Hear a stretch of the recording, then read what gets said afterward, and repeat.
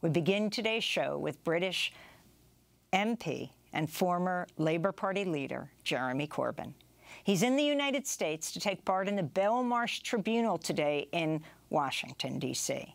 The tribunal is focused on the imprisonment of WikiLeaks founder Julian Assange, who's been languishing for close to 4 years in the harsh Belmarsh prison in London while appealing extradition to the United States. If convicted, Assange could face up to 175 years in jail in the United States for publishing documents that expose war crimes in Iraq and Afghanistan.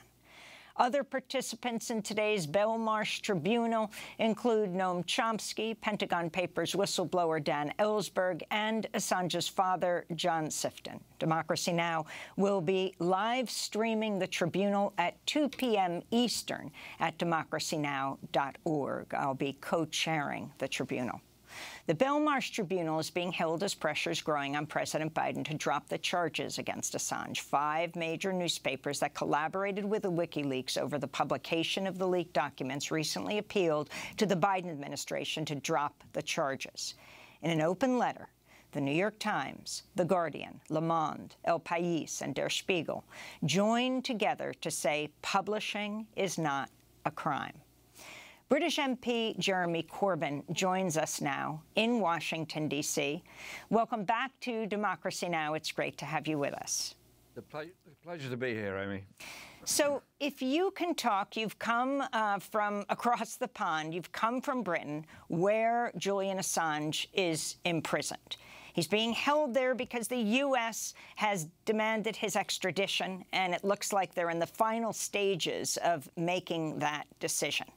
Can you talk about why you feel it was important to make this trip and why Julian Assange's case is so important? Well, Julian has spent his life as a journalist investigating uncomfortable truths and ensuring that they are published. And he's the one that exposed the war crimes that went on in Iraq and Afghanistan. And he did it because he believes that we all have a right to know what our forces and our governments do at the end of the day in our name.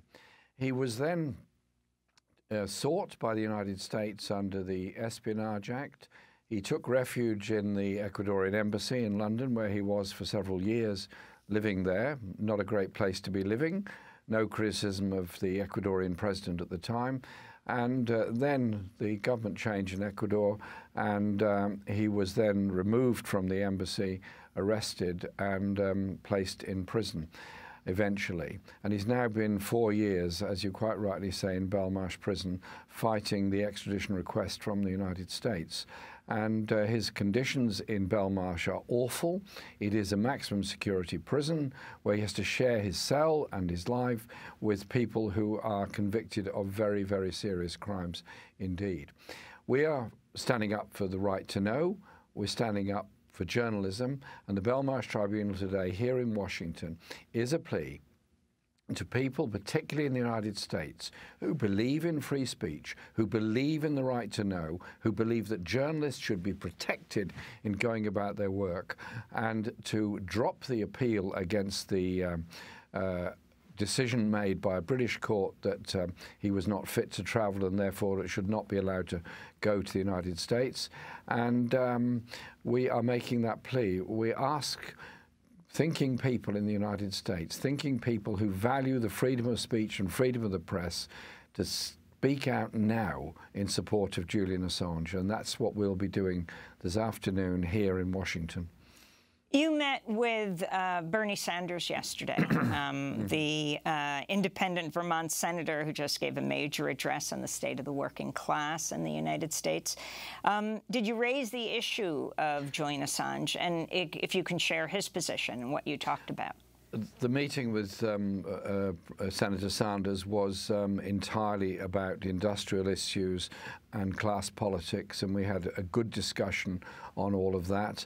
And we discussed the wave of strikes in the United Kingdom, which you mentioned in your excellent news report, and of course the wave of strikes in France, and the need for the left across the world to be stronger in its anti-austerity politics, not just to manage our economies, but to change them. And how are you coordinating? As you are a part of Progressive International, and so is Senator Sanders, how do you coordinate, strengthen that response? Progressive International is a coming together of progressive forces around the world. We're working very closely with people in Brazil, in Colombia, in Chile, in Peru, in Bolivia, and all over Latin America, as well as many European groups and people in other parts of the world. The falling living standards in many countries as a result of 12 years of austerity in Britain have finally met with big industrial actions, and February the 1st in Britain will be a day of big industrial action.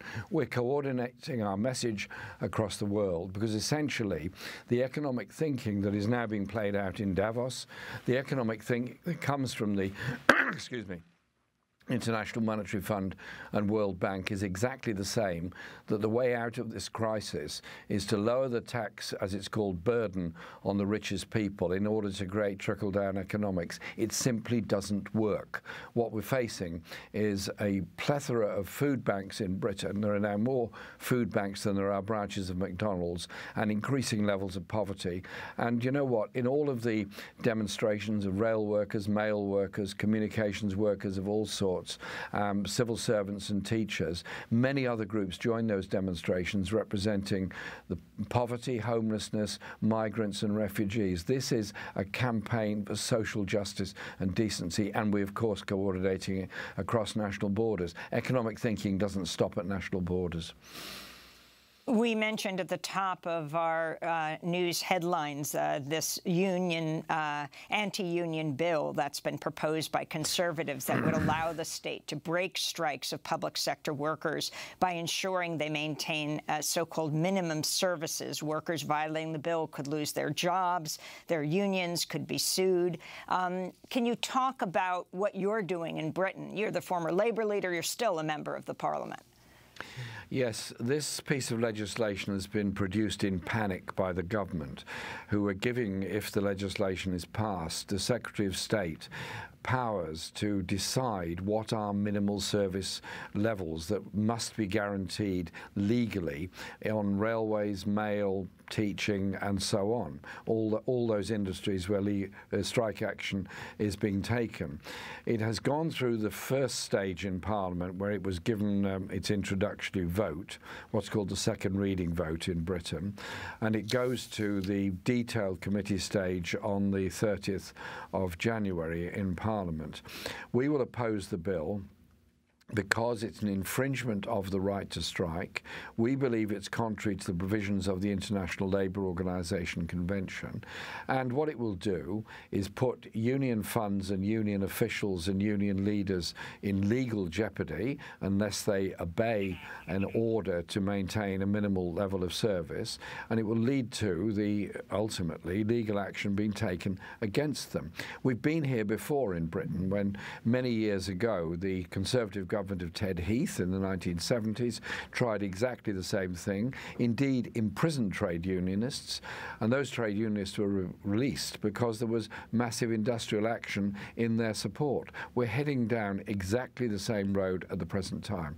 The government could solve this very quickly.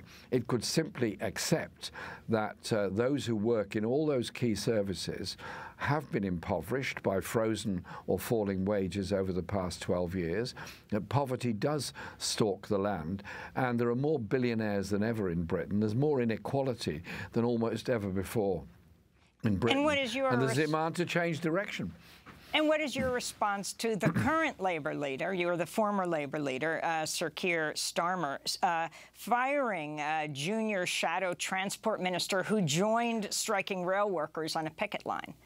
He was completely wrong to do that. The principle of being a Labour MP is in the name. you are there to represent, yes, the Labour Party, but also the wider Labour movement. What Sam Tarry was doing, I was there with him, was on a picket line with some telecom workers outside BT Tower in London, as showing our solidarity with those workers in a pay claim for them with British Telecom. And do you know what? They won that pay claim, and the strike was entirely successful. Sam and I were there and proud to be in support of them. And I just think the idea you would sanction Labour members of Parliament for supporting trade unions who themselves are affiliated to and help to fund the Labour Party is, I'm sorry to say, completely wrong. And Jeremy Corbyn, what about the war in Ukraine? What about those pushing for negotiation, for diplomacy, often criticized for being Russian puppets, yet deeply concerned about this, what could be a global conflagration, or even what's happening just alone to the Ukrainians? You have 1,000 religious leaders in the United States calling for a ceasefire. Bishop Barber, we played a portion of his speech where he said the war is immoral, it is illegal. He fiercely criticized Putin, but said negotiation has to be the way. Your response? I welcome the call by 1,000 religious leaders and many, many other people. And I've had a number of very interesting discussions all around Washington yesterday on the possibilities of promoting the idea of a internationally organized ceasefire and negotiations. I absolutely and totally condemn the Russian invasion of Ukraine and the brutality that goes with it. And the destruction of life in the Ukraine, the loss of lives of conscripted Russian soldiers is awful and appalling. This war could drag on and on and on. More and more arms could be thrown into the conflict. More and more people would die, and you'd end up with destruction all around. Surely to goodness, here we are in the 21st century, watching in real time a conflict going on. Can we not do better than that? Call a halt to the conflict, have negotiations, and agree on a viable future.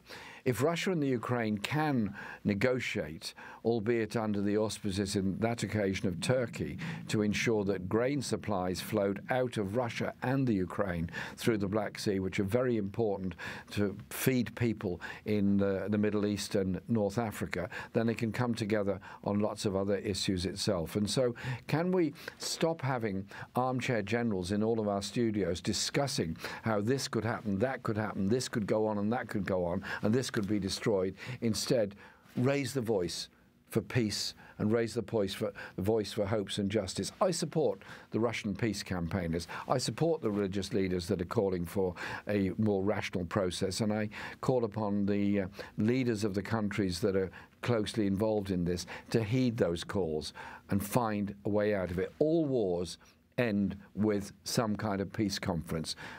Let's jump to that stage.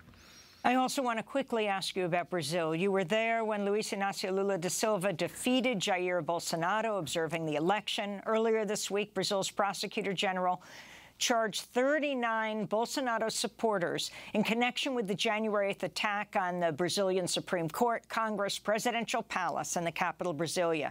They're charged with staging a coup and other crimes. The Brazilian president, Lula, condemned the attempt to overthrow his government by what he called fanatical fascists. This is what he said. All those people who did this will be found and punished. They will realize that democracy guarantees the right to freedom and free speech, but it also demands that people respect the institutions created to strengthen democracy. And these people, these vandals, what could we say? They're fanatical Nazis, fanatical fascists. They did what has never been done in this country. Your response, Jeremy Corbyn, to what happened in Brazil, the significance right up through, that was January 8th, January 6th, what happened in the United States, the insurrection. I was shocked and appalled when I saw the news coming through that straight after President Lula da Silva had been inaugurated as president, the Bolsonaro supporters tried to invade the presidential offices and federal government offices and try and stage a coup against an elected president. The response of the majority of people in Brazil was to condemn it, and hundreds of thousands of people immediately went on demonstrations in support of President Lula.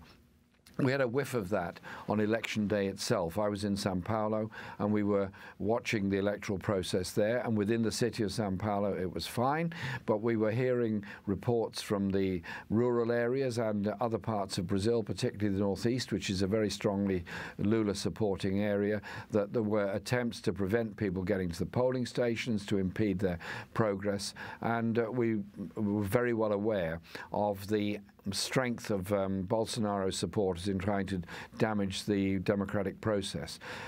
Lula won the election, and there are no complaints about the electoral process at all that I've heard.